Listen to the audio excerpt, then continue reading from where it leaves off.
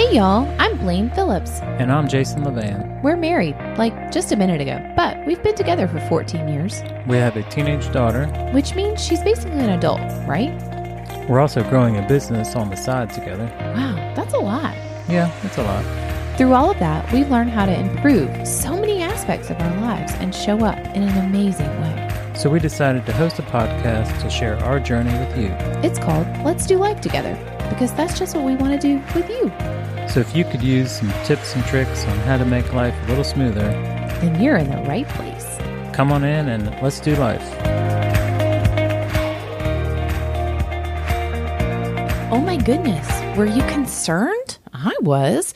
2 weeks now, we've had issues with our sound. I know we told you we're in our new space and we're loving it.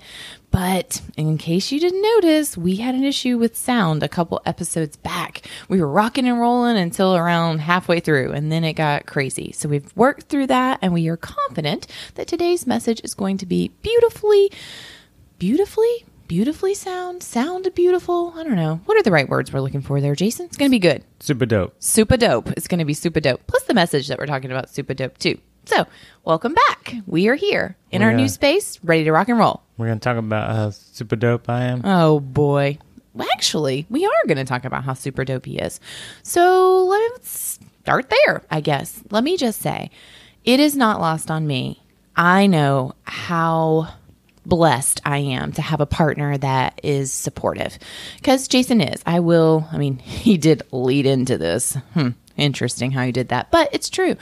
I'll take a minute to toot his horn. He is very supportive. There is really nothing that I have ever brought to him that he has shot down, from decorating the cakes back in the day to saying I guess that's not true. There was that one thing you shot down. What's that? We'll talk about that later. How's that working out for you now? But for the most part, he's there. He's not just there and doesn't I think there's two kinds of supportive. You bring an idea and they're like, okay, they're not against it, but they're not for it. They're just like, you do you, boo. And that's not Jason. There's the other side of the spectrum where he's like, okay. And he's in, maybe he's not doing the exact thing I'm doing, but he's there to support me, to encourage me, or maybe do it right alongside of me. And for the most part, he does whatever it is that I want to do, because generally speaking, I'm the one with the crazy ideas that bring to our family things I want to change, things I want to improve. Hey, let's try this. Hey, let's do that. And he's right there. And he is my biggest cheerleader, my biggest supporter, my biggest accountability partner. And because of him and because of that support, I know that I've been able to accomplish so much, and I'm forever grateful. But I also know it's an area where so many of you struggle, because I hear it. I talk to women daily, clients that we work with. They want to make changes in their lives. They want to improve their marriage. They want to improve their finances. They want to feel better in their skin. Insert whatever they want to do. They want to tidy up the house and declutter, and they're met with resistance from the people that are closest to them, from their partner. And it's hard. Freaking making changes is hard enough. And when you don't have support, or even worse, you have opposite of support, it's freaking hard. So that's what we're going to talk about today, is how to get support from your partner for those things you want to improve and work on in your life. And I'm ready. You ready? All right, let's do it. So this is one of those 5 tips for doing something, right? So today we've got 5 tips to kind of encourage your partner to help you or support you in whatever journey you decide to start. What would you do if the podcast didn't have tips? You like giving tips, 5 tips. What would you do? I don't know. You love 5 tips. I think it's helpful too, because it's things to remember. But boy, Jason loves to put some 5-tip bullet points out there. So let's get this party started with how to gain support gain support, whatever you want to say, from your partner. Number 1. Our suggestion, lead by example. You don't have to make a big production out of whatever change you want to make. It doesn't have to be a grand announcement, a big thing. let's talk about, for example, you want to just start moving your body more. You don't feel like you move very often. And to you, that can just be taking a walk. Like you want to start walking 30 minutes in the mornings for 3 days a week. And you really think your partner could benefit from that as well. Well, let me just tell you, the first thing, telling them that they could benefit from doing that, not going to get you there. How would that work out for us, Jason? Right. It's more about, all right, this is a thing I'm going to start doing. You're welcome to join me or not. But this is going to be a priority, or this is going to be a thing that I do. There you go. Now I'm going to go do that.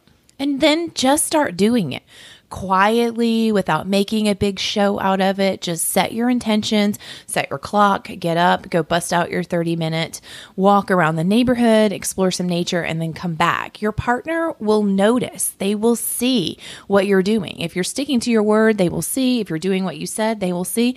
And they might notice, they will start to notice changes in you, because any change that you make, if it's on your heart to make it and you start doing it, pride comes from that. Whether that's taking those walks you said you were going to do, whether it's spending a little less in the grocery store like you said you were going to, whatever it is, when you do what you say you're going to do, you are proud about it. And that pride starts to exude, and the people around you will notice. So your partner will take notice. That's the number one thing, is just lead by example. And that doesn't mean you have to toot the example horn. Just quietly do what you say you're going to do, let them know, and go rock it out. Tip number 2 is to give praise, which basically just means acknowledge in a positive way, the support that you are getting. So if you need your partner's support, it's not going to be very effective for you to constantly call out the times you did not get it along the way. So in our daily walk example, you would not want to call out the times that they did not go with you. So, hey, I wish you would have gone today, or why didn't you go today? That's not going to help. That makes them feel bad. Like you wouldn't want that if that were you. The shoe was on the other foot. Maybe they had intentions to walk with you that morning. Maybe they didn't, but maybe they did. And then they overslept, or their knee was bothering them, or whatever. You don't know what was going on their side. So calling it out from a negative perspective doesn't help your case. It doesn't make them feel good about it, and it very likely will push them further away from the thing that you want them to do the most. So giving some praise, and I think there's the other side of the spectrum. When you go overboard with the praise, like right. when I say praise, I think of like when you're on that walk and when they do join you, that morning they join you, just a simple comment of, gosh, I love this time together. Thanks for coming out this morning. It's really great to start my day with you. Boom. Like, that's it. Oh my gosh, I'm so glad you came out this morning. I've been waiting all week to see if you would actually get up and come with me. And it's so good that you're here. And now you're on the other side of the spectrum. You're giving too much praise for it. And it's like, this is too much. It still has to be authentic. So yeah, that's a great point. Authentic, but just be quiet. Be quiet when you want to say something negative. Don't say those things like, gosh, I wish you would get out of the bed. But speak when there is an opportunity for praise, because we all want to be praised. And when, just like a little kid, you did a good job. You did a great job cleaning up your toys. What do they want to do? Clean up their toys so they can get the praise. That's anybody, anywhere, including you and your partner. So give those little praises in the pockets when they deserve. And we're like a dog with a treat. We want to do it again to get the praise. Yeah, and I think call out the things that are related. So not that in our walk example, it's not the walking. Like, yes, that's good to move your body for 30 minutes, but what are the other aspects that go along with that? So you feel better, you connect, whatever the other positive impact is, not just that one particular thing that you're trying to get the support for. Yeah, that's a great point. And we use walking because it's something that we do. We started it, if you've listened several podcast episodes back, it all started with the promise to myself about me keeping 10,000 steps a day. Jason was super supportive in that and would join me in walks around the neighborhood and stuff. And it just became a thing that we love to do. I mean, it's great, yes, that we're moving our body, but for us, honestly, we talk. And Sienna doesn't often join us, so it's time just as adults to talk through parenting things about her. I mean, we've covered parenting, finances, date nights, and anything in between. It's just a way to go over the day. Hey, what happened in your world today? Hey, what happened with you? And we explore where we live, and we found blackberry bushes and just all kinds of things. So moving your body is great, but like you said, point out the other things that go along with that walk. All right. Number 3, make the change about you. Don't point the finger at something that they need to work on. Like, we're going to stick with our walking example because it works. We're going to walk our way through this episode. You see what I did there? Oh boy. But it's true. So maybe you notice that your partner really does need to move their body. Like, I get it. They're not an active person. They have a desk job. You're concerned for their health. You know that moving their body is going to help them. Well, pointing a finger at them and saying, you need to do this, that's not going to get you there. Instead, make the change about you. Like, this is something that I want to do. I'm going to start doing it. But you can bring them into it. Like, hey, if I had your accountability, that would make it a lot easier. Just remind me that I was going to walk this morning, or remind me to get up, or whatever it is, remind me to do this or that. It's about you, but they have a stake in it. You know what I'm saying? Like, they feel like, oh yeah, I love her and I want to support her and I want to help her. So I'm going to not be a turd and make sure that I am supporting that 30 minutes that she wants to go for that walk. And maybe I'll join her. Maybe that's an extra way to support her, but make the change about you. Am I saying that in a good way? Can you break that down for us a little more, Jason? I think that there's many things that couples probably both need. I mean, if you get honest about it, it's probably not that common that one person is super healthy and does all the exercise and eats, super clean, and the other does not. So you're probably sharing a lot of the same habits that you're trying to change. So without saying, hey, we need to, focus on our nutrition, or we need to start exercising because we're not fit, like we're not healthy. Make it about you. Hey, I notice that I don't feel well. I don't, I'm tired all the time. I don't have energy to play with the kids or, walk to the car, whatever your scenario is. So I want to make this change. I need your support. You don't have to just say that, but this is a thing that I'm going to do. And they'll kind of come along just organically. That's a great way to put it. I mean, chances are we both need the same thing. And imagine, put yourself in their shoes. If your partner is to walk up to you and say, hey, we're super unhealthy and we need to get it together. We're going to do this. Don't you, you automatically go to defensive. Like, I would want to throat punch Jason. Let's just be honest. And I'd be like, excuse you. And I would automatically get defensive. I would want to throat punch him for calling me out. And then I would want to be like, oh, well, look at you. I'm pretty sure I saw you eat potato chips and drink beer last night. Like, that's where we go. Like, you don't want that reaction from your partner, but that's the natural reaction. So make it about you. Come inward. All right. Number 4 is to get out of the moment. So if you're making a decision that is tied to some emotion, you have to let that emotion pass before you try to make that change and get that support from your partner. Aren't all decisions tied to emotion? In my world, they are. Right. But just in that particular heightened state of emotion, you've got to get beyond that. So what's an example for that? Well, I think about that walk. Like if we're going to stick with our walking, if I got up that morning and we talked about it, I'd let Jason know this was a thing I was going to do and leading by example. And he had joined me a couple times and yada, yada, here we are. And I get up and he didn't, whatever reason. Again, remember, we don't know what his reason is, but he didn't.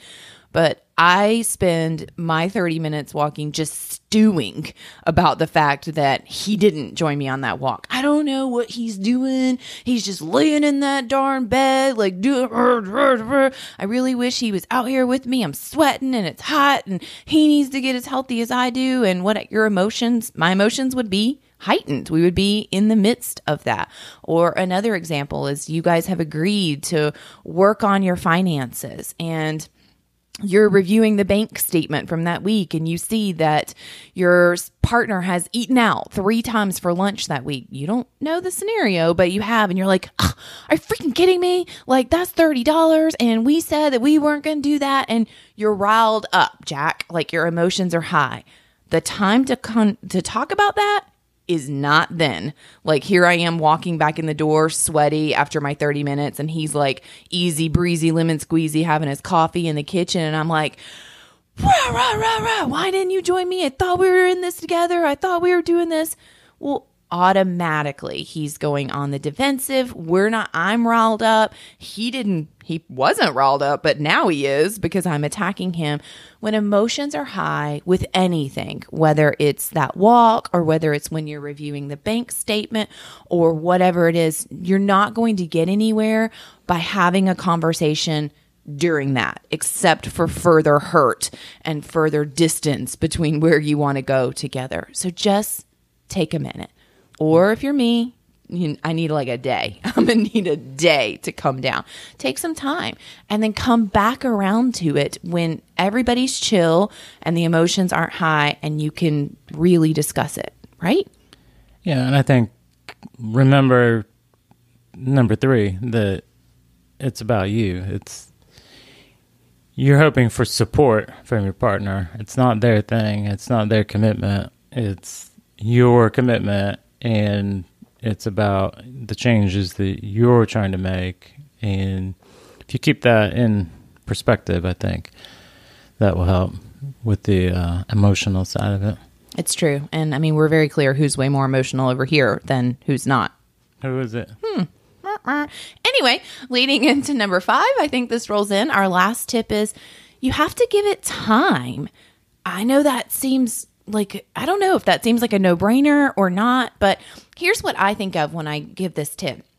Whatever change you want to make, chances are you didn't just wake up and decide that morning, oh, I'm going to start walking more. Like you've been building to that. Like you've been thinking about, gosh, I don't feel great. I can't make it up a flight of stairs without deep breathing. I have low energy. My joints hurt, like whatever. This has been a process in your brain of these little thoughts of, I need to move more. It would feel better if I moved more. Like you've been building to this. And so all of a sudden you decide. So finally you've been thinking about it, stewing over it a week, days, even months. Sometimes these changes that we finally get to, and then you come to your partner with it, you spring it on them and you're like, okay, don't feel good. Time to move. Starting tomorrow, I'm going to walk 5 days a week. And like, they're not there. They didn't know that you've been thinking about this. Chances are, unless you've talked about it before, chances are they didn't know what's been stewing in your mind, that this has been brewing. And so it's out of nowhere and we throw it at them and expect them to, I do this. I'm super guilty of this with Jason. Like I brew, I stew, and then I'm like, all right, here we go. This is the change we're going to make. And he's like, whoa, hold on. I didn't know we needed to improve in this area. So you got to give them time to process what you're saying, to catch up, and to work it out in their mind, right? And you've probably also predetermined how you expect them to support you or to act in this particular scenario. So at the same time of giving them time, you have to give them the opportunity to support in their way and kind of meet in the middle if you need to. So you've got to kind of come off your expectations that you've predetermined in your head before talking about it at all, and say, all right, go back to, this is a thing I'm doing for me. They'll see it. You're going to start doing it. They're going to come along eventually, probably in their own way, in their own time. So you can't force it. Are you talking about me?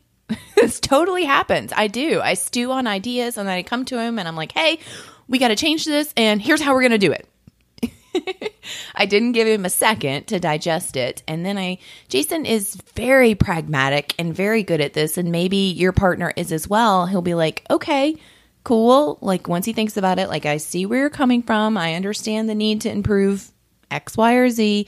Well, did you think about this? Like, maybe here's a better way. Like, I'm going to walk every day at lunchtime. And he's like, well, that's cool, but remember, you have this thing to do at lunchtime, so it's not going to happen, and you're setting yourself up for failure. So why don't you think about this time of day to walk or whatever? Like, maybe they have a different approach that's even better than yours. So be prepared to give them some time, and also, like you said, relinquish the way that you're going to get there. Because most of the time, I'll be honest, Jason's ideas and strategies to get me there are better than mine because they're more thought out. I'm like, woo, all right, let's go. Time to go. Because I'm super dope. Oh boy. Apparently this is the episode where we just talk about how super dope Jason is. Just in case anyone didn't know, Jason is super dope. So, hey, super dope, you want to take us back through the 5 tips to remind us? All right, that was already 5, huh? So you want to lead by example. Remember, it's your change that you're trying to get support for, or your new habit, whatever it is. So you're just going to start doing it. You want to give praise. So that's tip number 2, is to be positive, be authentic with your praise. Number 3 is to remember to make it about you. So there's a new habit that you want in your life. So your partner hopefully is going to support you in that, but it's not a habit for that person, it's yours. Number 4 was to get the emotions out of it. So get past the moment. So if emotions are high around a particular thing, or time to time when you did not get that support, or you're not on the same page, then get beyond that. Is that the easiest one for you? Yep. And number 5 is just to give it time. So again, you can't force your expectations on your partner.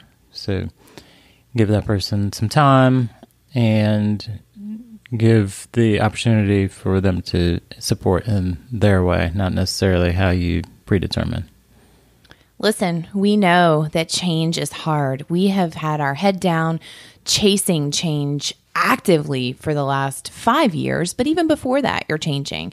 We are always looking to grow and be a little bit better than we were the next day, but that doesn't make it any easier. Like creating new habits, doing new things, improving in areas is hard, but it's a lot harder without support, especially support from the person that is closest to you in life, the person that you're supposed to be doing life together with. So that's what we hope today is these tips will help to remind you areas that you can improve, that to make it easier to work with your partner to get to where you both want to go. And maybe this is the episode that you share with your partner. Maybe they need to hear this too from their perspective, and you're both on the same page. So all you need to do is copy the link and text it to them and say, hey, I listened to Blaine and Jason today, and he's super dope, apparently.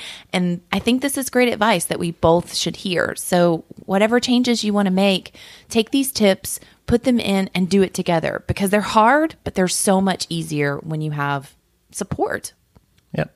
And if you need, I think, more specific support from us on this, just hit us up on the socials, and we're happy to provide some extra tips number 6 through whatever. Oh boy, always a number with you guys. It's true.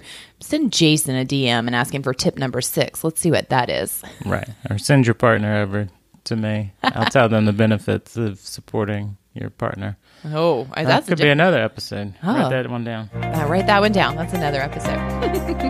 All right. Until next week.